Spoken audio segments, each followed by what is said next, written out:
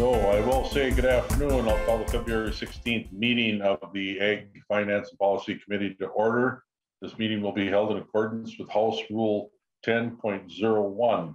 Roll call, Mr. Smith, please. Chair Sundin. Present. Vice Chair Vang. Present. Representative Anderson. Representative Burkle. Burkle present. Representative Eklund. Representative Hansen R. Hansen R here. Representative Hansen J. Hansen J. Present. Representative Cleavorn. Cleavorn present. Representative Lippert. Lippert present. Representative Lewick. Lewick present. Representative Miller. Present. Sorry, I had mute on. Present. Representative Nelson. Nelson present. Representative Thompson.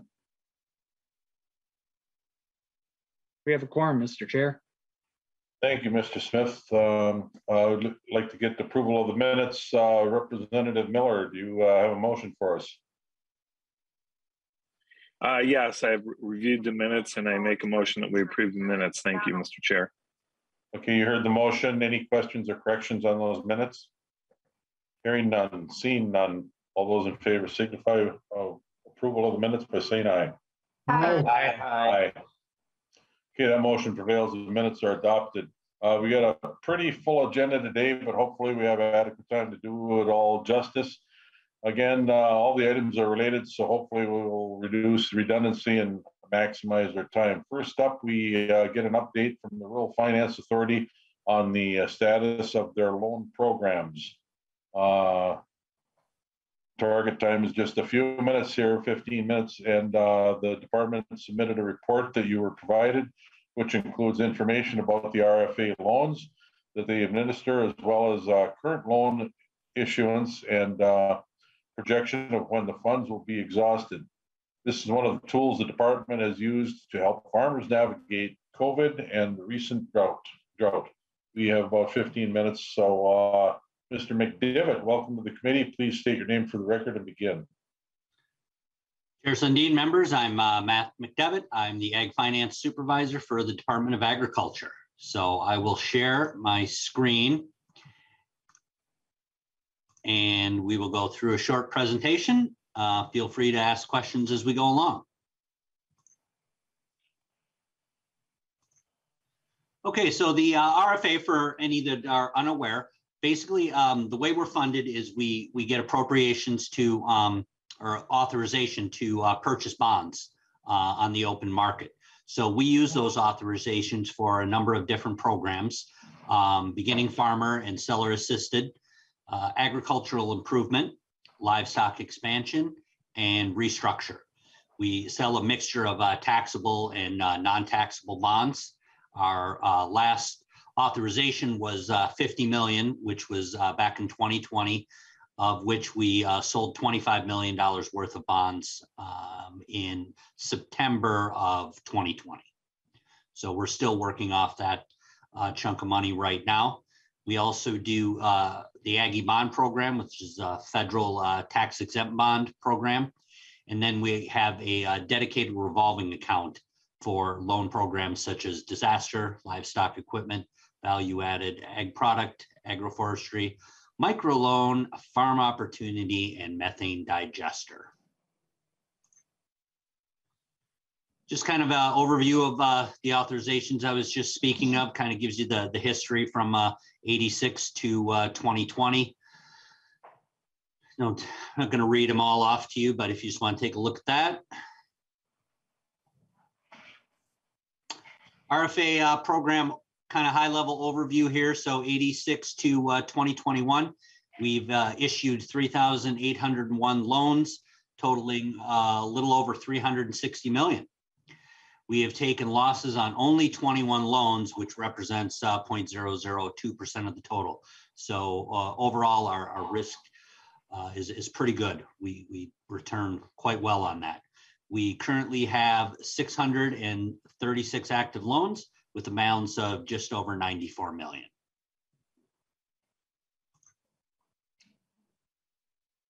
Recent bond loan activity. Fiscal year 18, we did 109 loans for just over 21 million. 2019, 122 loans for 24 million. We had a little bit of a dip in 2020, 2021, and that's purely due to the COVID type things. So 94 loans for 17 million in 20 and 75 for almost 11 million in 2021. So far through fiscal year 22, we have 21 loans for almost 3 million. We have quite a bit in the hopper here though, so we expect this year to at least rebound up to the probably 2021 or 2020 level. Current bond loans we do have approved that are not on the books yet. We have 60 loans for about 11 million. With our bonds that are sold and funds available to make loans, we have 16 million, and current bonding authority 25 million. So how does the RFA work? Our loan programs, we participate with local lenders. Generally speaking, we take 45% of a loan. So the lender does most of the paperwork, and they close the loan with their funds, but then we buy our 45% from them after the loan closes. So in more common type situations, if there was a $100,000 loan, they're going to take 65,000 of it. We take 45,000 of it. So when the borrower makes their repayments on their loans, they pay the lender, and then the lender pays us. We do have a 5-year prepayment penalty. After that, they can pay it off as quickly as they like. So this works out pretty well to cut down on some of our administration, in that they provide most of the paperwork in their approval process. We generally, if they approve, we approve. I don't know, maybe there's about one every 3 years or so that we'll have a loan that they'll approve that we won't, but it's pretty rare. So we wanted to get a little bit into the disaster recovery loan as it kind of pertained to the drought. So to qualify for that, it needs to either be a state or federal declared disaster or as a disaster area as determined by the RFA board. That was somewhat recently added a couple of years back. The idea here is to help farmers affected by recent disasters for farm expenses not covered by insurance. It's used to help clean up, replace feedstock or other puts, or repair on buildings. It can be used to purchase watering systems during a drought or disaster, and cover loss of revenue when there's a contagious disease, whether that disease be animal or human disease. So that human part got added there with COVID, so we could access some of the funds for people who were struggling with their operations due to issues with COVID. That loan is also limited to 45% of a qualifying loan to a maximum of $200,000 from the RFA. We do these loans at a 0% interest rate, and it's interest only required in the first 2 years, which in a sense then just makes it no payments for 2 years. So there is no maximum net worth right now, and collateral is negotiable. So we are quite flexible with this here. I mean, kind of the idea is we want to be able to make this that it'll fit a lot of different situations and not have a whole lot of hoops to jump through. So disaster loans we have issued, it's really picked up as you would imagine here in the last few years due to COVID and the drought. So 2020 to 2021, we did 30 disaster loans for 2.2 million. Those were primarily COVID, but there was a chunk of some that had to do with some storms we had a couple of years ago. 2022 fiscal year, so that's starting in July. Pretty much every loan we've gotten in has been a drought related loan for this year. So right now we have 12 loans for 1.45 million. We continue to get lots of calls on these. They kind of come in fairly steadily, and we expect that to continue here as the year progresses. That is the end of my short presentation. I am available for questions. Okay, thank you, Mr. McDevitt. Any questions from the committee? Representative Burkle, please. Thank you, Mr. Chair. Just one question on the disaster assistance definitions. I'm just curious, water systems would include wells, correct? I've had calls on wells back in my district, and I'm just curious about what you mean by water systems. How would that be defined? Mr. McDevitt, please. Sure, Mr. Chair, Representative Burkle. Yeah, we have pretty broad range of what we can do as far as where people are having issues with water, whether it be systems or drilling a new well or things of that nature. So yes, definitely. Thank you. Anything further, Representative Burkle? No, nothing further. Thank you. Okay, thank you. Representative Anderson, please. Thank you, Mr. Chair. Question 4. Is my audio sounding bad? You're breaking up a little bit, but we'll bear with you. I'm having issues with my computer. I may have to shut down. But was just going to ask you a quick question about the application process for these RFA loans. Is it an online application, or would you characterize it as more older technology? Mr. McDevitt, did you get that, please? Mr. Chair, no, I didn't quite catch it all. One more time, Representative Anderson.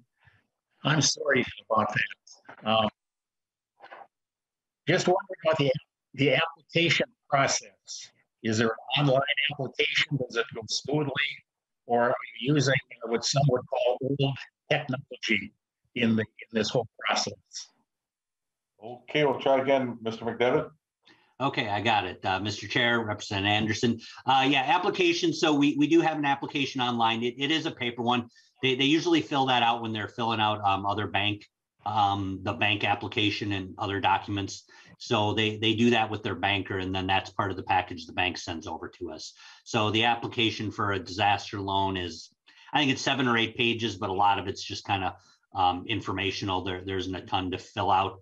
Probably would take an average person 10 minutes to fill it out at the most. Okay. Thank you. Any further questions? Okay, thanks. Representative Anderson, I'd suggest if before we move on to some of the other concerns that you're going to speak to, could you get a better audio? It'd be appreciated.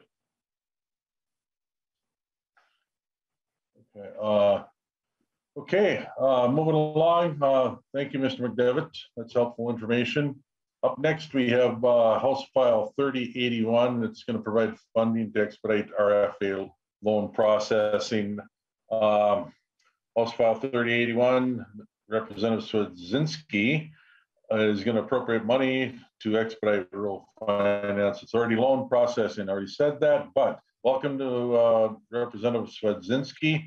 Let's get your bill moved before you begin. Representative Anderson, would you like to move House File 3081 to be laid over for future consideration?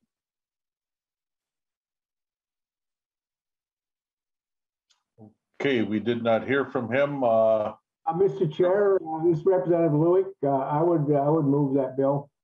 Okay, thank you. Representative Lewick moves House File 3081 to be laid over for future consideration. Representative Swedzinski, your bill is before us. We have about 15 minutes for the bill. Please tell us about it, and let's hear from witnesses, please. Certainly, Mr. Chair. Thank you, Representative Sundin, and thank you, members of the Ag Committee. Appreciate the opportunity to come before you here on Zoom. This bill is a pretty straightforward bill that I think is really reacting to the growing need as agriculture transitions. And this bill particularly focuses in to the RFA and the ability to process the paperwork that for the loans and the applications and for the credits within this program to allow these staff people to really keep up with the workload. As a Republican, adding staff to the state government has never been a real priority, but I will agree that at times it is necessary, and I believe that this is one of those times. This is a very focused program. This has the potential to be a temporary program or get grown into the future, but as of right now, this agency gets inundated, sometimes seasonally, but it just inundated with these applications. And the goal of this bill is to make sure that the RFA has the tools, has the staff to make sure that young farmers have an opportunity to grow, and young farmers have the opportunity to be successful in their operation in this very quite volatile agricultural market that we're in. House File 3081 just bore from a conversation that I had with some folks who were concerned about some of the wait times and the workload within this particular area in state government. And this bill, I believe, moves forward about $80,000 to help alleviate that load to make farmers' lives easier. I know we have a number of folks that would like to speak on behalf of this bill, and we thank you for your time and consideration. Thank you. First up, we have Alexa Swedzinski.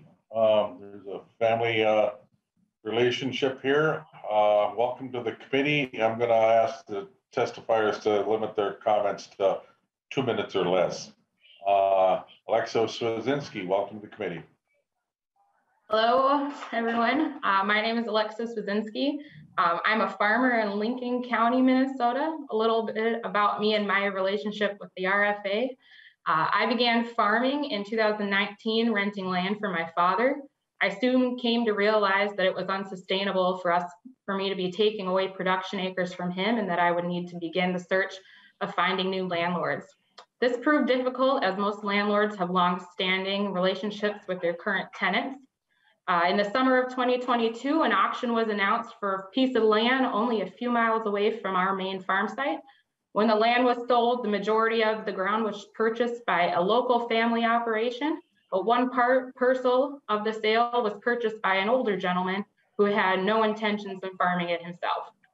Deciding he may be a good landlord to pursue, I spoke with a cousin of mine about the opportunity, as I knew they have a few non-family landlords, and I wanted to discuss ways to approach him. That is when I first heard about the beginning farmer tax credit program through the RFA.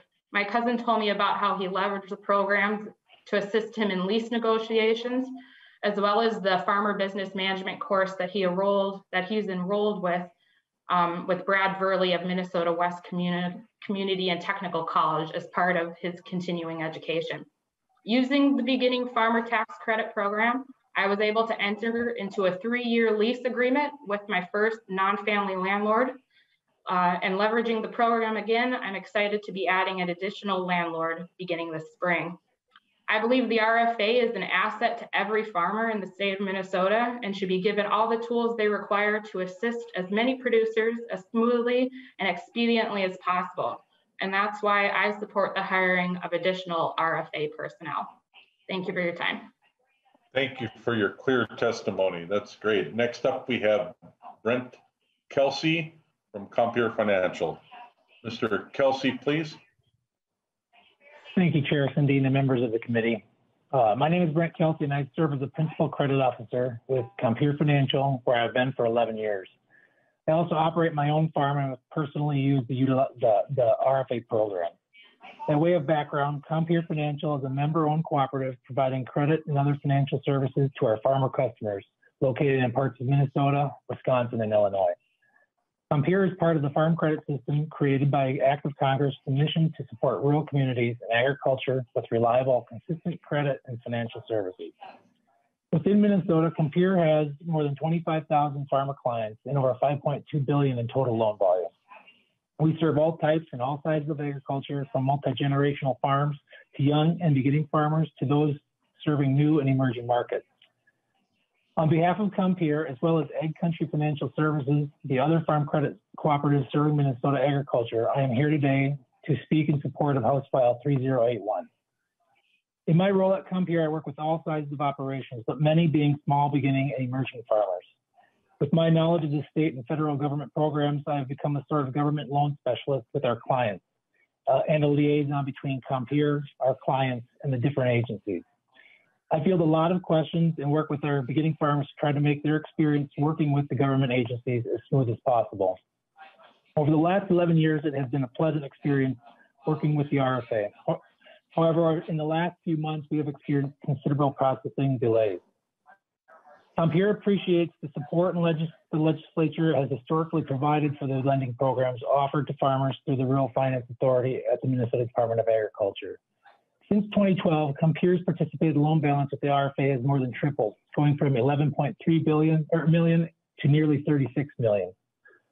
This may not sound like a lot in the grand scheme of things, but we have to remember the majority of these are small loans for small beginning farmers with an average size of just $129,000.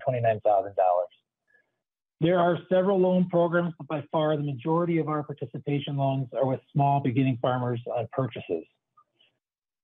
These participations are an excellent arrangement with the clients because RFA interest rates for the beginning farmer program are currently 2%. When we combine this with current market rates, the blended rate makes the cash flows far more feasible to beginning farmers. We also have the ability to participate with the USDA Farm Service Agency to get an even lower blended rate, which we often do.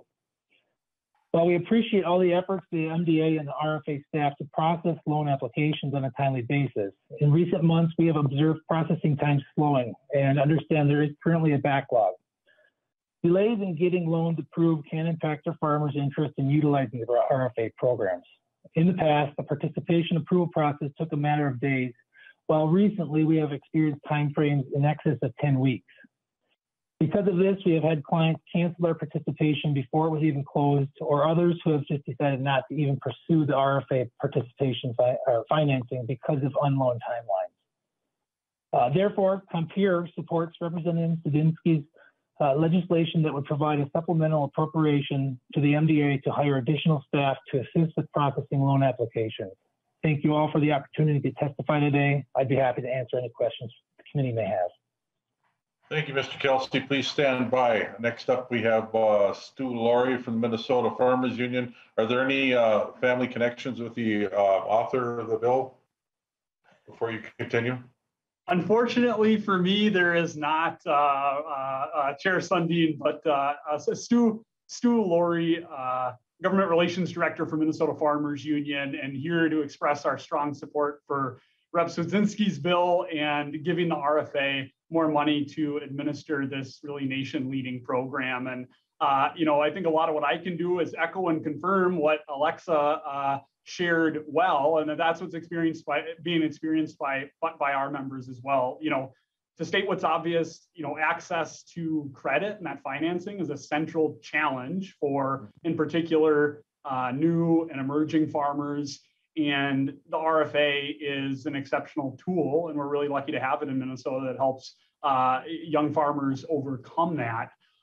What I can say too for Mr. McDevitt's team, they're not just taking applications in from lenders, right? They're providing a lot of hands-on expertise. I can say from my experience at Farmers Union, when a farmer calls me and says, hey, I'm having trouble with a lender, I can't find credit. Oftentimes they're like in Alexa's situation where they know that a piece of land was sold or they see an opportunity and you need to jump on that, right? And I tell them, call Matt, call his team, and they have conversations, they help through, they find participating lenders, and all of that takes a lot of time.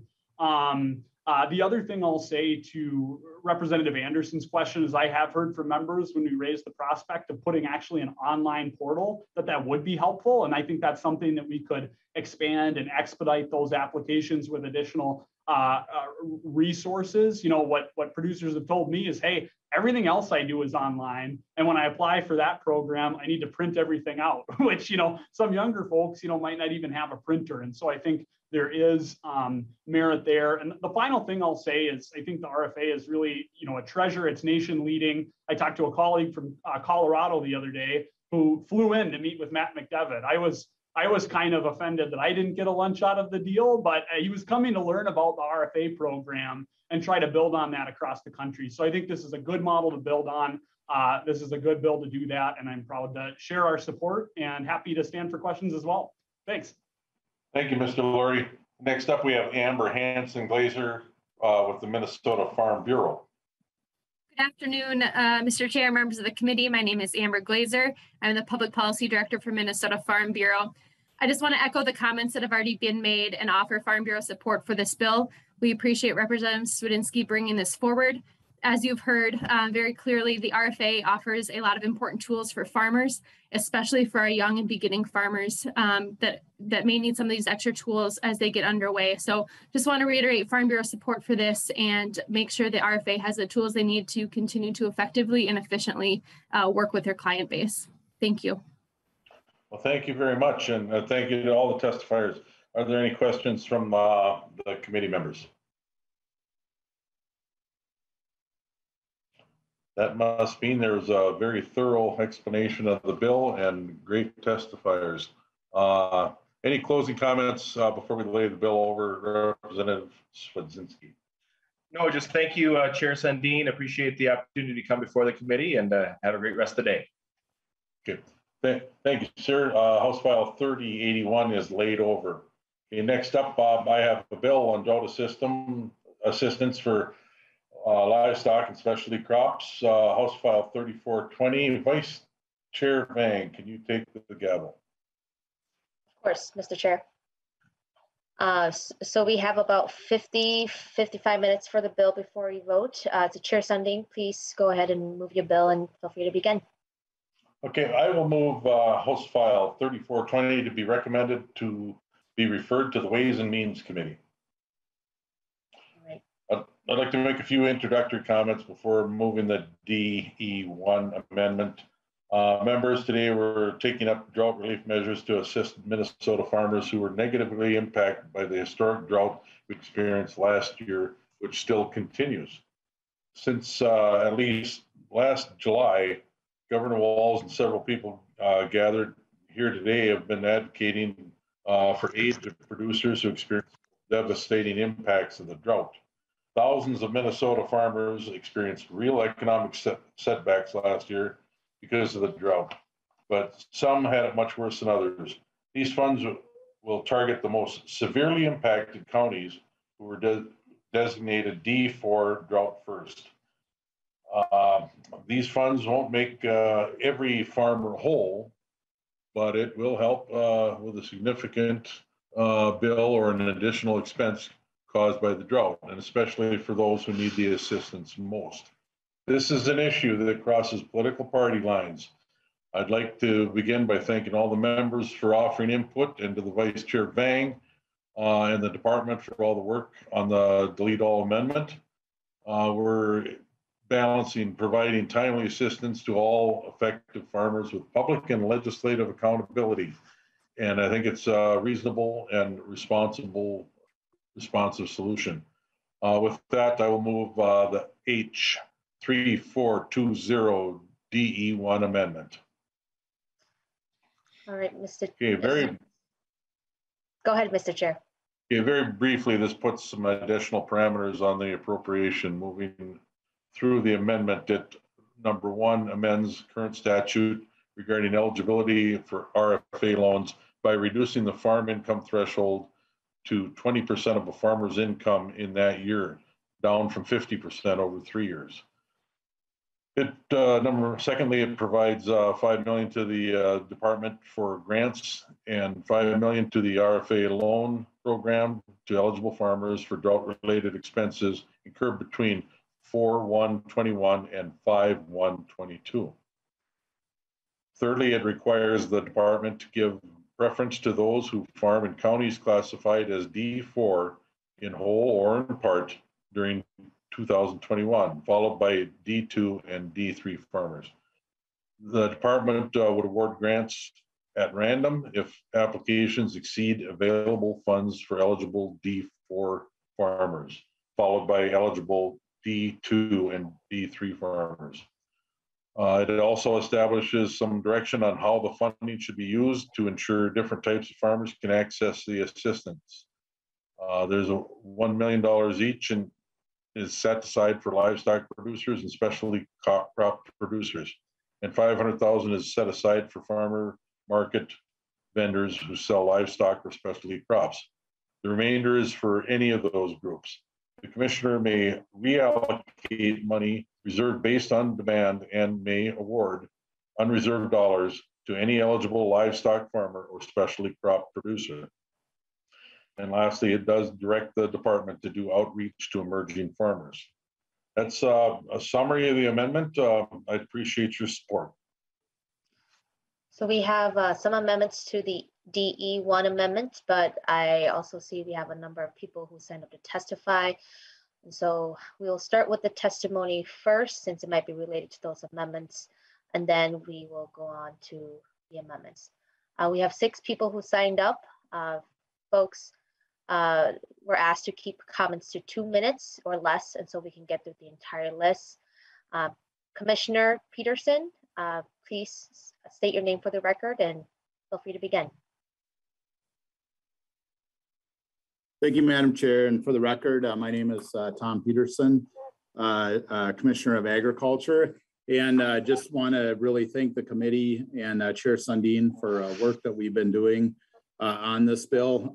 This was an effort that we brought forward after, as I've mentioned already in the state, that 80% of the state at one time was in severe drought. 50% was in extreme drought. And of course, 10% was in exceptional drought. And so we still think this is a need. Continue to take calls even this week from farmers who, as I said, this bill would help them pay a bill or two and send a message to them that we're committed to helping those specialty crop and livestock farmers across the state.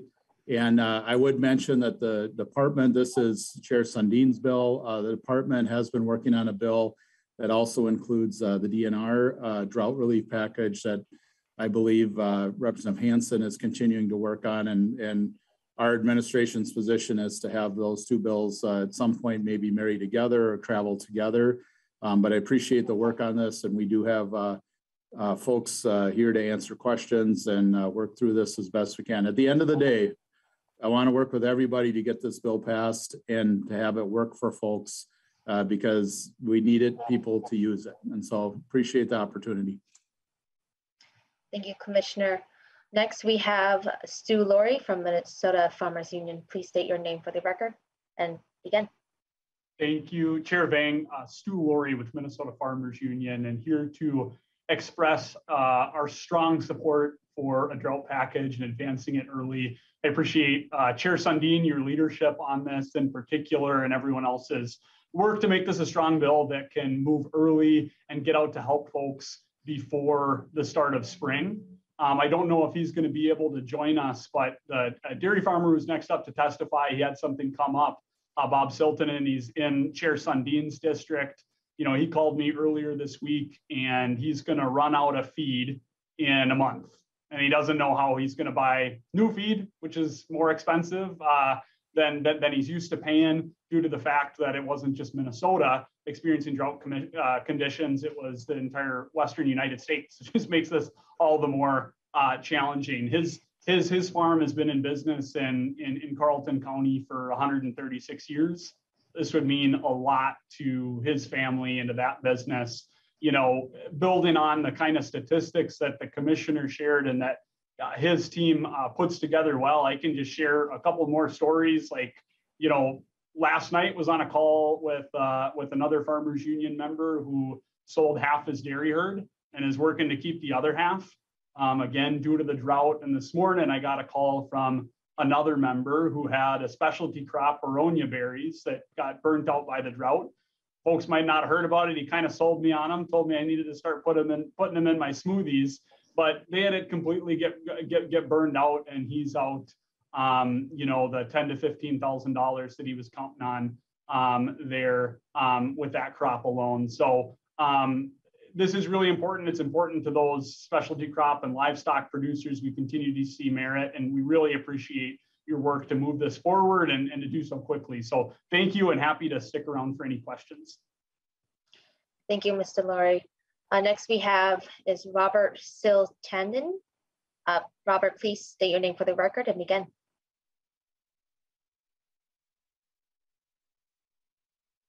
Madam Chair, Mr. Laurie indicated that he was not available.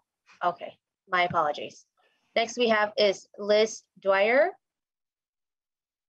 Liz, please state your name for the record and begin. Can you guys hear me all right? Yes. Mr. Chair, committee, thank you for having me today. My name is Liz Dwyer, here with the Land Stewardship Project. I run Dancing the Land Farm in Clearwater, Minnesota with my husband and our young daughter.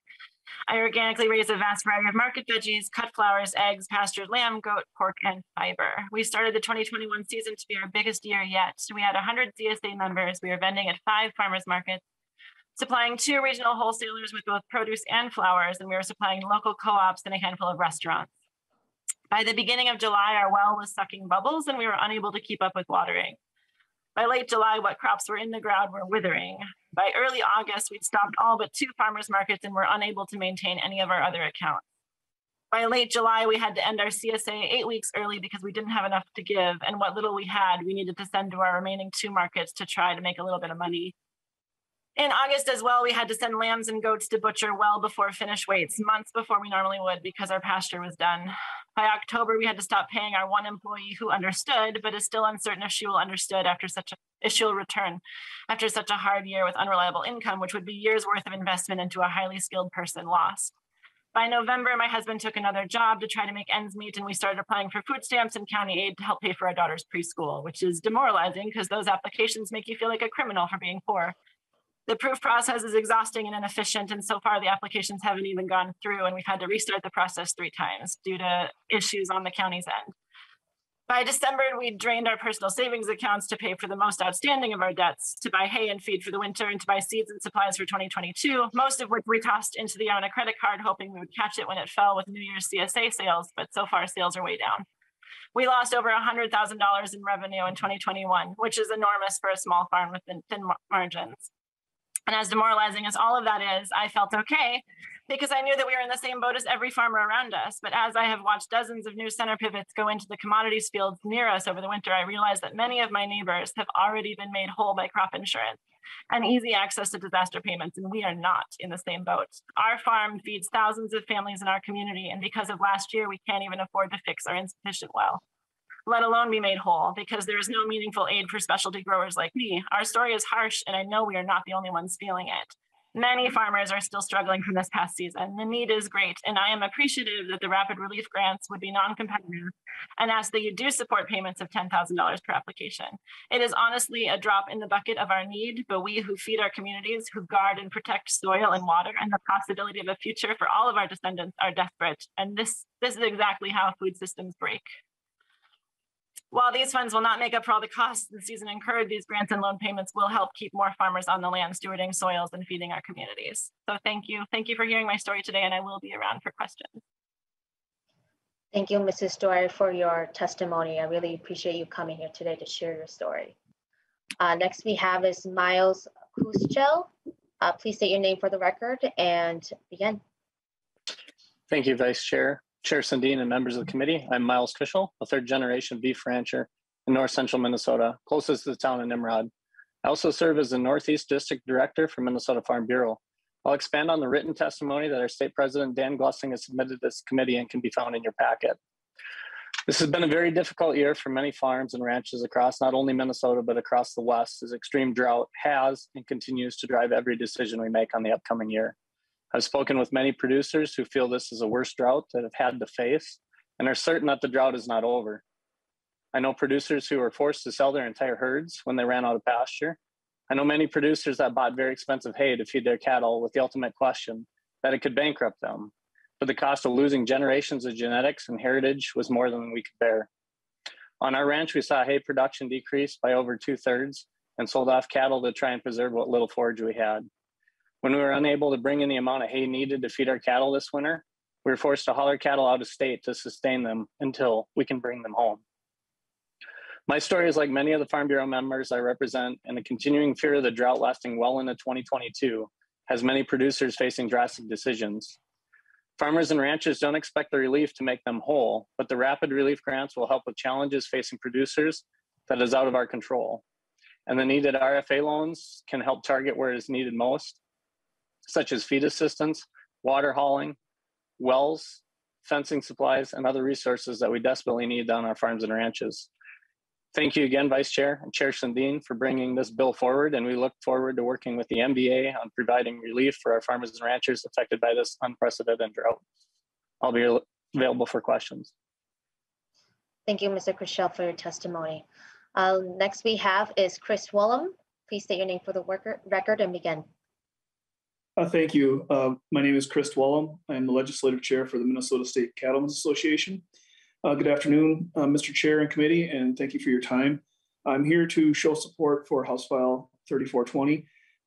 As the Minnesota State Cattlemen's Association, we would like to show our support for this bill.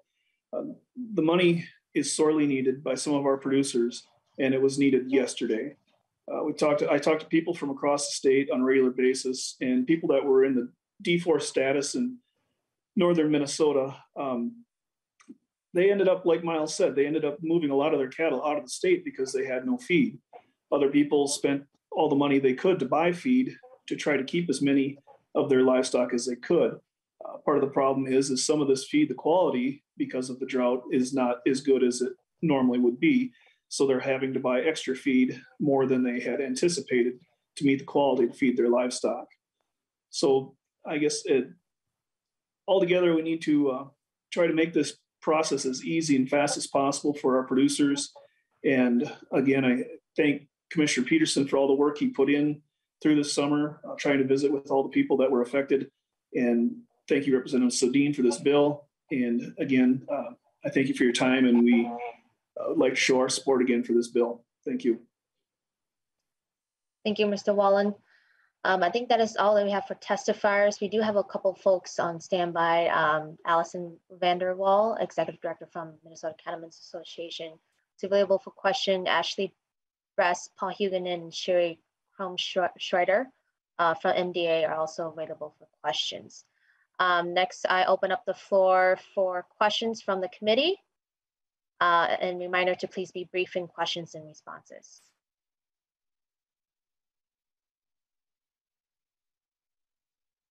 Okay. Representative Cleveland. Thank you, Madam Chair. And maybe this would be to the Commissioner. Commissioner, you and I have had many conversations about how do we get help to those who most need it most. And I think my question to you would be, and listening just to the variety of testimony here, and this is not to take away from the cattlemen at all, that is not my intent, but many of our farmers can't move their land anywhere, right? So how do we make sure that we're getting the help to those who most need it, and to start with those who would have the least cushion to fall back on, right? So are there guardrails in place that would help us make sure that the dollars are getting to those who most need it? Commissioner Peterson. Excuse me, Madam Chair and Representative Cleveland, thanks for consistently asking that question. And, I think that's where, my heart is, as Mr. Wollum said, I've traveled the state and, I continue to take those questions. I really thank the groups that are very wide variety of groups that you saw testify in this, and and others that are not testifying today that I had conversations with in recent days, including the Farmers Market Association. We rely on our communication groups, to get this out there. That's one of the reasons we have farm groups, we have organizations that they do lobbying, but they also do tremendous outreach. We do a good job. Our Ag Press does a good job. Our community outreach folks do a good job, but our organizations are incredibly important partners in this, whether it's making sure that folks are aware of that. We work with our agricultural media. Agriculture is unique in that we have a great group of communicators and folks that we work with. And so that is, to me, is paramount. This has been out there for a long time too. I mean, this idea that we have put forward has been out there almost since September. We have farmers that call us daily almost asking when these grants might be available. So I think folks are aware that this is coming or that it could come, excuse me. And so the way the committee has worked to put parameters on, or our Chair Sundin has by, if you look at the bill or the DE amendment, by putting so much, first of all, into the livestock. Also keep in mind this is capped, at a $10,000 payment. We could move that cap one way or another on what people are going to get, and so I think that is another possibility too as well. But I also just want to note, I was just looking at the DE here, on the allocations, that 500,000 is reserved for specialty crop producers who are farmers market vendors. I think that is a really unique spot. We don't have, you know, farms that serve farmers markets. This is a really unique idea because they're family size, whatever that means to you. But I think that we are trying to be unique in getting those dollars out. We have a good track record of this. We've done this before. We did it a couple of years ago under the dairy program. And so I'm confident that we'll get those dollars out. Yes, some bigger farms are probably going to get dollars in this too as well. But, you know, doing this this way, I think we are, you know, have opportunities to ensure that this is available to all. Representative Cleveland, follow up? Yes, Madam Chair. And just to be really clear, I have nothing against large agricultural producers, right? That I don't have a problem with. I just want to make sure that if we have farmers who are on the brink of not being able to continue to go on in agriculture, that we get the help to them first. And for those emerging farmers who, you know, this is our first generation farmers as well, we want to make sure that we keep that broad diversity viable going forward. And we understand that, you know, no one has control over a drought. Representative Anderson. Thank you, Madam Chair. Hopefully my computer is fixed and I can go here. I just want to make a comment on some of the earlier testimony. And I hate when farm groups are pitted against each other, different farm groups. A comment was made that crop insurance has made farmers whole from last year. Well, take it from me, it didn't, it doesn't. Crop insurance is expensive, and most farmers carry between 60 and 80% coverage on their usual or normal yield. So if, for example, a farmer has insurance up to 80%, that leaves that top 20% gone, and that usually represents your profit, or most of your profit, all of your profit for the year. So to say that crop insurance made farmers whole last year, in my opinion, is not a truly accurate statement, Madam Chair. Right. Thank you, Representative Anderson.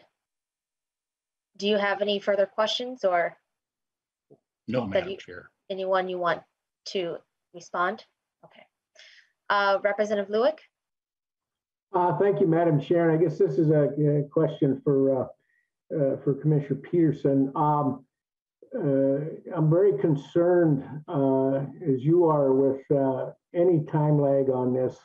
We don't want to be in a situation where we're handing out grants to fix drought issues in the middle of a potential spring flood season. And so I share your, I know, very real impatience with this. So I guess I just need to understand. I think Chair Sundin has got this right. This needs to get two ways and means on the floor of the House. You know, I appreciate we got Chair Hansen here, but the DNR stuff, if that's a situation over in another committee, for goodness sakes, I don't want to see in any way, shape, or form this bill delayed even a minute for that. So I don't understand what the connection is there with the DNR stuff. Maybe Commissioner Peterson can expound on that a little bit. Commissioner Peterson. Madam Chair and Representative Lewick, thank you for the question. And yes, this has been something, and that I always remind people I'm the Ag Commissioner, but I'm also part of the administration. And so that this was part of a package that we put together a while ago, you know, and working through the process, and it makes sense to move them together. And I appreciate Chair Sundin working with Chair Hansen, and Chair Hansen, you know, I think he can talk to his portion of the bill. Basically, our bill, which is being introduced today or tomorrow, mirrors this bill, and my understanding is the DNR bill that Representative Hansen will mirror that, and will be in his committee soon. He could speak to that, and that we will have it on the floor soon. and the Senate too would be the other piece. You know, I appreciate the House is moving this right now and continuing to work. I'm going to be in the Senate here in about an hour and 10 minutes.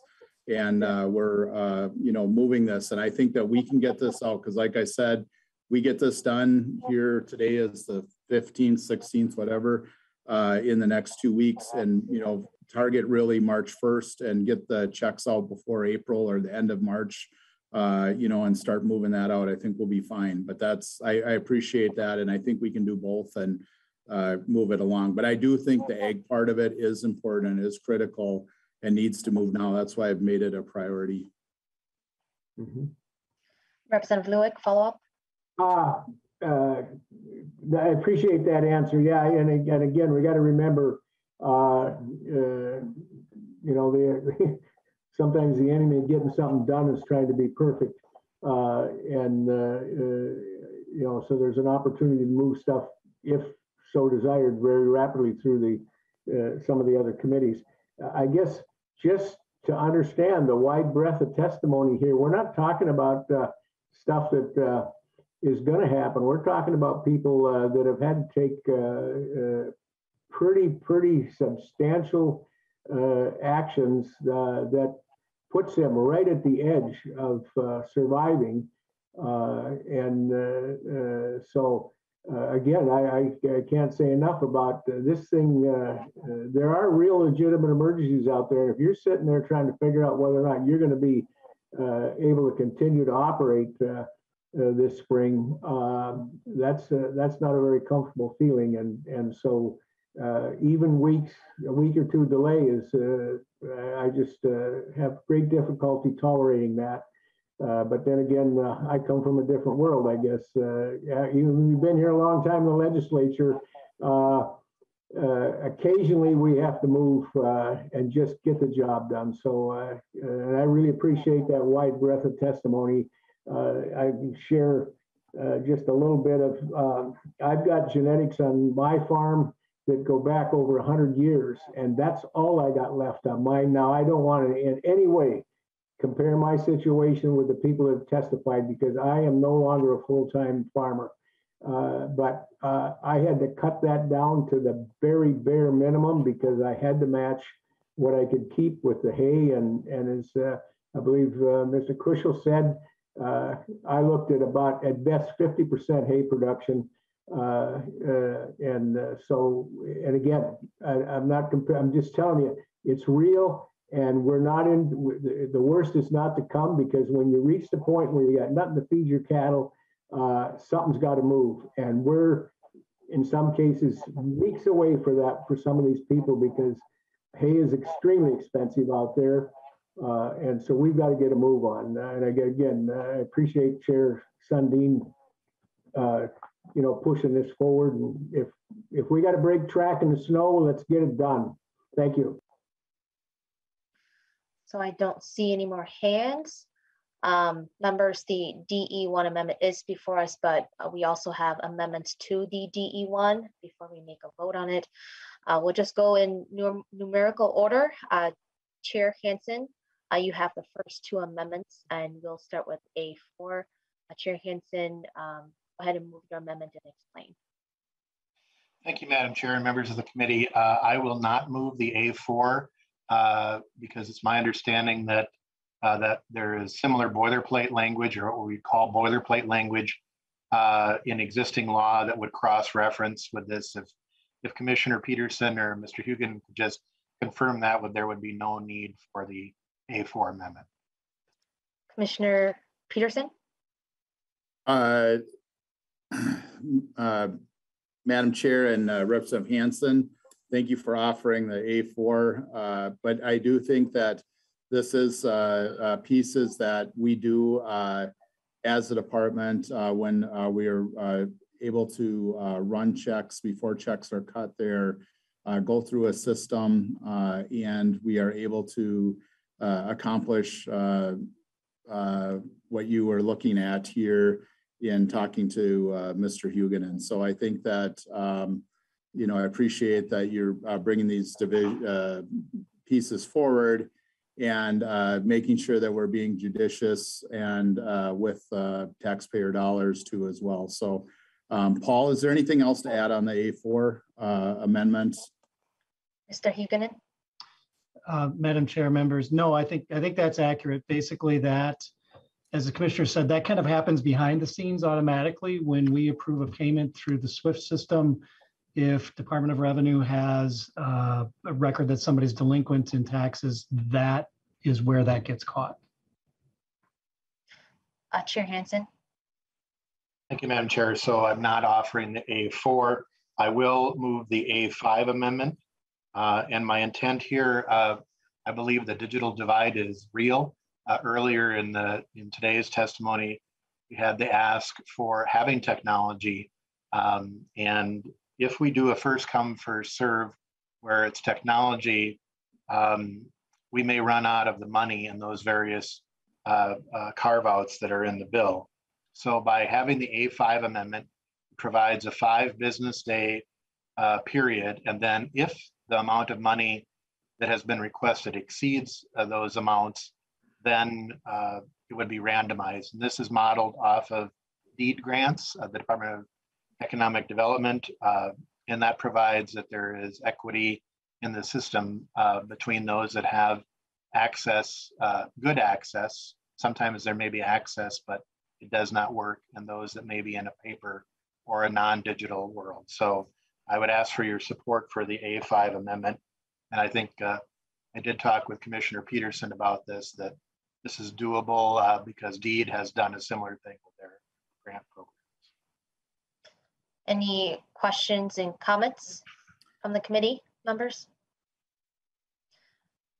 Representative Lewick.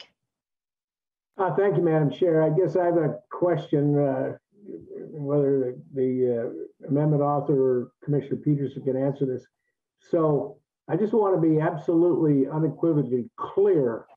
We still are going to base kind of that major prioritization on what specific element of our spectrum of drought classifications are, because if we don't want to be just be randomly. I mean, there are certain areas of the state where it was scorched earth and other areas where it was really bad. And so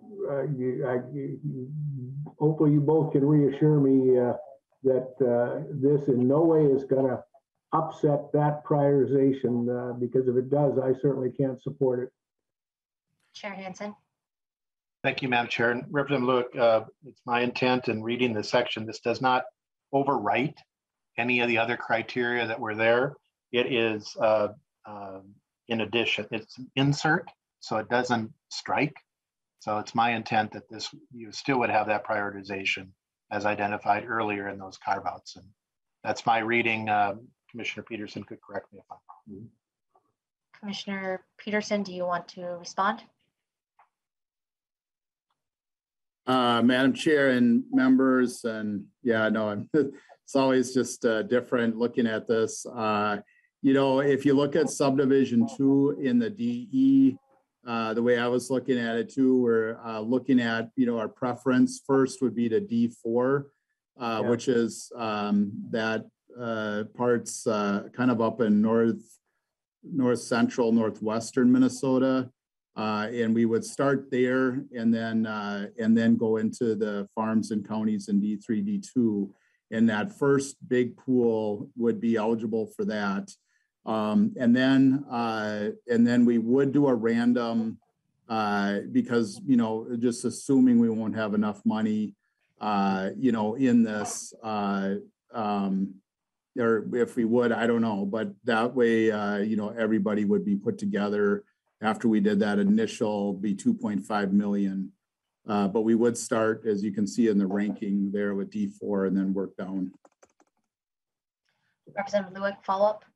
No, thank you. I just wanted to really understand that because you know, everybody's hurting, but like it or not, we've got to make sure that there's some prioritization there. And you know what Mother Nature did to you is that's the first order. And boy, she handed out some some pretty nasty stuff throughout the state. Thank you. Commissioner Peterson, I saw your hand was up. Did you want to add something? Yeah, I think it's interesting too. Sorry, Madam Chair. And, I think it's interesting too that the timing on this and, what we likely will still be in session after we get the majority of these first bills and everything. By the end of April, we may have a good idea if we're able to move this in the next week or so and start and get that open. So it's likely we could still be in session and know kind of how we're moving some of that around. So it's interesting. It's just a side note I've been kind of thinking about here as we're looking at this. So just wanted to share that. Chair Sundin, do you have any guidance before we vote on the A5 amendment? Chair, I think you're muted. I'd like to thank all the parties involved putting this bill together and this particular amendment, working on this. And thanks to Representative Loic for asking for clarity on the issue. So thank you for your work, Chair Vang. And to the amendment, I'll urge a yes vote on this. Okay. Seeing no further hands, the A5 is before us. All those in favor signify by saying aye. Aye. Aye. Opposed, say nay. No. The motion prevails. The amendment is adopted. Okay. Next, we have Representative Anderson. You have two amendments. We'll start with the A7 amendment. Representative Anderson, go ahead and move your amendment and explain your amendment. Representative Anderson, I think you're muted. Should have learned this by now, huh? Anyway, thank you, Madam Chair. This amendment, as you probably all see, goes above the $5 million cap on this portion of the bill. But since the bill has not received a target yet, and it hasn't been to Ways and Means, and I did discuss this somewhat with the chair, and I'm not saying he was enthused about it, but I thought I would put this out anyway. It's a rather small request, and what it does is a lot of the aid is going to come from the federal side for hauling in hay and forage from wherever it came from. But the hole in that results in that it doesn't cover the first 25 miles of transport. And up in my area of the state, the city at Sauk Center on the freeway has a large and pretty well-known hay auction. They have it quite often. So again, up there in that Stearns County area, which is the top dairy county in the state, a lot of activity, a lot of demand for hay. If a farmer went to that hay auction and purchased hay and he lived within 25 miles of Sauk Center, he would not be eligible for the federal aid. So what this bill does is just kind of fill in that gap to cover the first 25 miles for the farmer who has to purchase additional hay because of the drought and haul it back home again. So Madam Chair, that's what this amendment does. Okay. Any questions and comments from the committee? Okay. Chair Sundin, any comments? Before we move on this, I'm just wondering if we could tap into the commissioner again to see what we're doing and what we need to do, I guess. I'd like some more further input. Commissioner Peterson? Madam Chair, Representative Sundin, Representative Anderson, we actually think this amendment is a good idea. I think Chair Anderson identifies a good piece that we would likely cover under the RFP, and it highlights it. And we think this is a workable piece. Chair Sundin? Chair Vang, thank you. I just wanted a reaffirmation of my thoughts here. So I'd recommend yes vote on the A7. Okay. Seeing no further hands, the A7 is before us. All those in favor signify by saying aye. Aye. Aye. Opposed, say nay. Okay, the motion prevails and the amendment is adopted. All right, we have one more last amendment is Representative Anderson, the A8 amendment. please go ahead and move your amendment and explain? Thanks again, Madam Chair. And what this amendment does would delete the first section of the bill, which changes the eligibility requirements for RFA loans. And first of all, I want the committee to know that if at some point we would choose to change those requirements for RFA loans, I have no problem with that. But making what is a fairly major policy change in an agriculture drought aid disaster bill, I don't think is a place to do that. This bill has been on the table since last August, and it comes to us today in the form of a delete all amendment with policy changes in it, or at least this policy change. So I would encourage us to pass a clean bill and look at this policy change at a later date. And, you know, I just wonder if we think there are not enough farmers out there across the state that would qualify for these loans under the current guidelines, which is a 50% income from farming or non-farming. Let's just talk about the funding that this bill would be available when it passes. It breaks down to $5 million for rapid response grants and an additional $5 million for the RFA loan program, with the stipulation that applications relating to the drought be given priority. So if these rapid response grants are kept at $5,000, we'll be able to help 1,000 farmers. And if the grants are increased to $10,000, we'll be able to help only 500. My point is that this is a relatively small bill in terms of trying to help as many farmers as possible who suffered major damages and crop losses and such this past year. And some have had to sell off parts of their herd.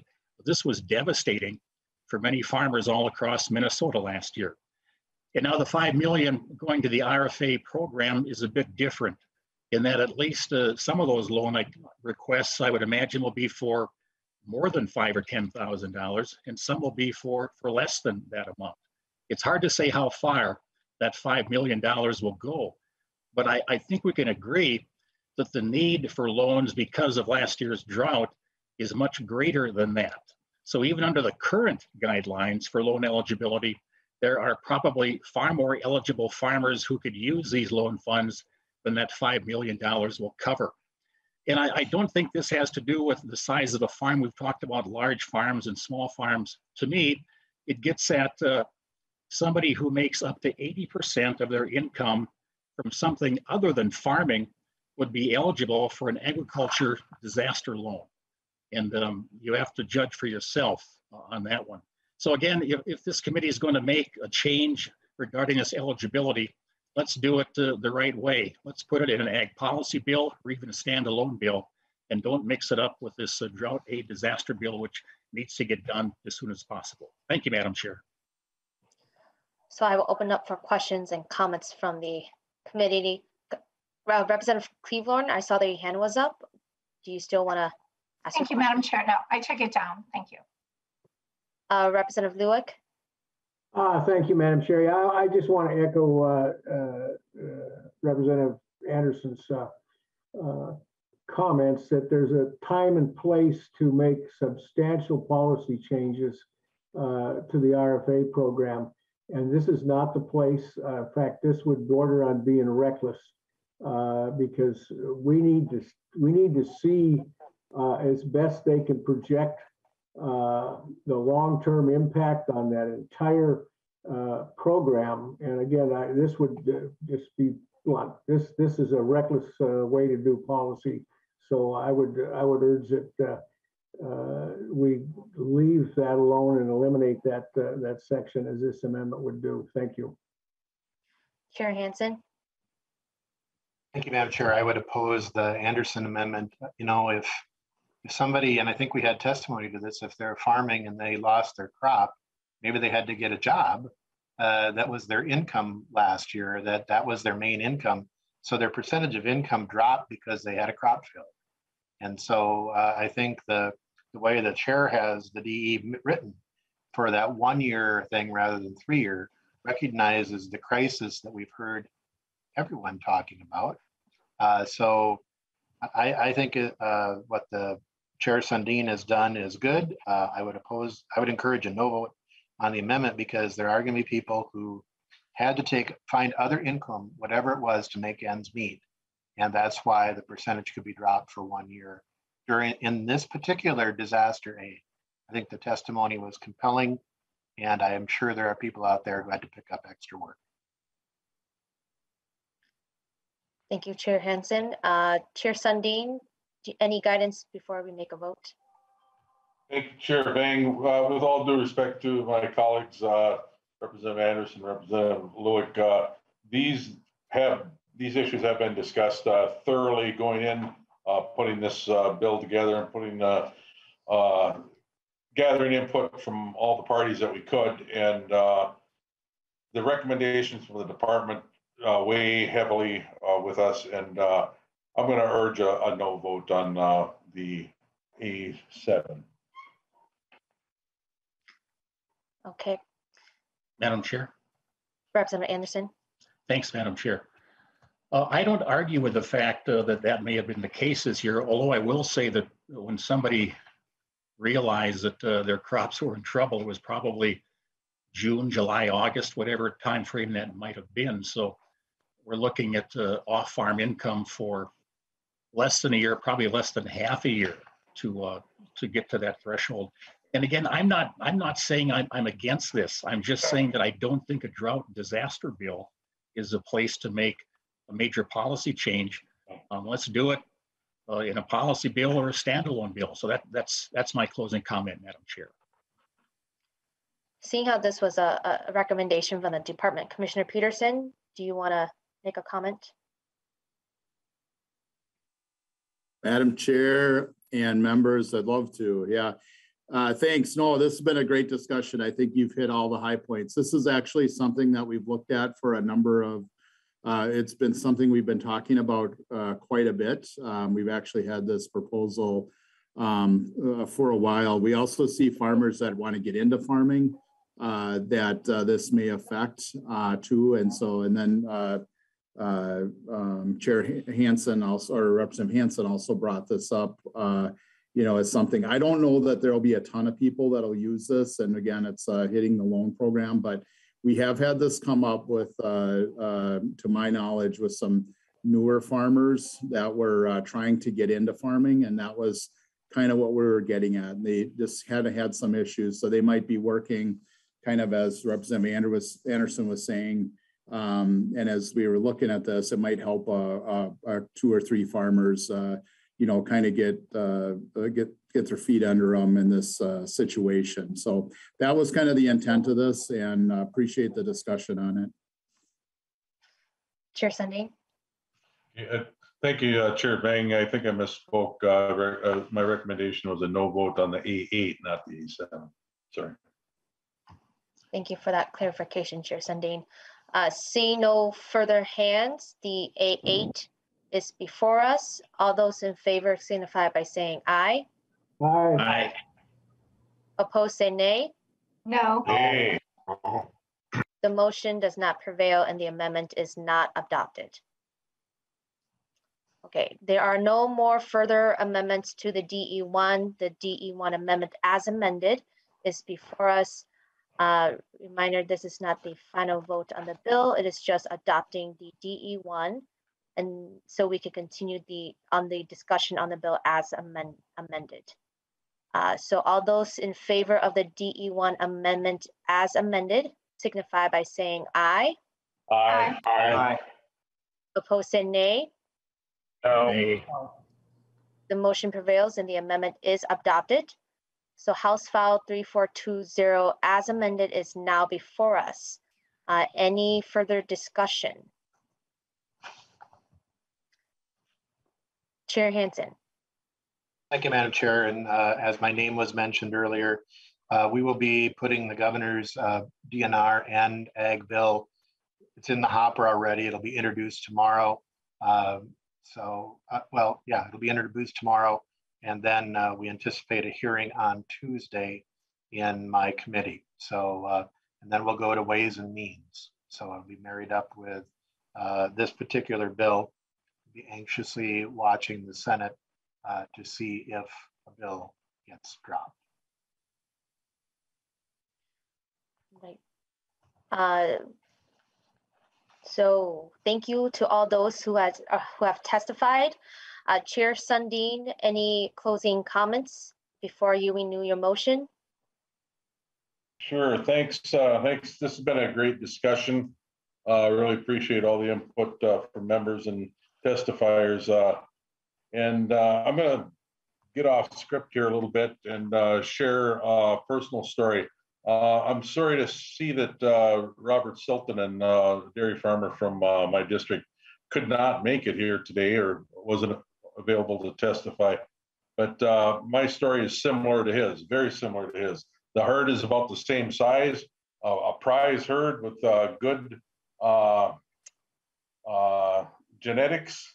And my family farm had to ship the herd back decades ago because of feed problems. And it was just the most devastating day a farmer could imagine when they have to ship a herd and move on to something else. So if we can avoid that with large farmers, small farmers, we should be doing so. So I'm hoping this is a strong statement today that we support helping the farmers that are impacted by this drought. We've taken the time to discuss these measures with the Department of Ag and address members' concerns and make sure that these funds will reach the folks who need it quickly. Keyword, quickly. I renew my motion that House File 3420 as amended be recommended to be referred to the Ways and Means Committee, and I ask for your support. My apologies, Chair. I saw that Representative Anderson hand is up, and so I know we still have a good time, some time here. So is it okay if I'm going to ask Representative Anderson to if you still want to make a comment? No, Madam Chair, we've heard the chair's closing comments, and I'm not going to go away from committee procedure. So he has a last word, and the bill is what it is, and I thank him for his work, and thank you, Mr. Chair. Okay. Thank you, Representative Anderson. That's all I have. Thank you. Okay, so the motion is before us. Mr. Smith, please take the roll. Representative Sundin. Aye. Sundin votes aye. Representative Vang. Aye. Vang votes aye. Representative Anderson. Anderson votes aye. Anderson votes aye. Representative Burkle. Burkle votes aye. Burkle votes aye. Representative Eklund. Aye. Eklund votes aye. Representative Hansen R. Hansen R, aye. Hansen R votes aye. Representative Hansen J. Hansen J, aye. Hansen J, aye. Representative Cleavorn. Cleavorn, aye. Cleavorn votes aye. Representative Lippert. Lippert, aye. Lippert votes aye. Representative Lewick. Lewick votes aye. Lewick votes aye. Representative Miller. Miller, aye. Miller votes aye. Representative Nelson. Nelson votes aye. Nelson votes aye. Representative Thompson. 12 ayes, 0 nays, Madam Chair. There being 12 ayes and 0 nays, the motion prevails and the House File 3420 as amended is on its way to Ways and Means. Chair Sundin, I'll return the gavel back to you. Okay. Thank you very much for pitching in. That concludes the agenda for today. A special thanks to all the testifiers today. And our next meeting will be Monday at its regular time. This meeting's adjourned.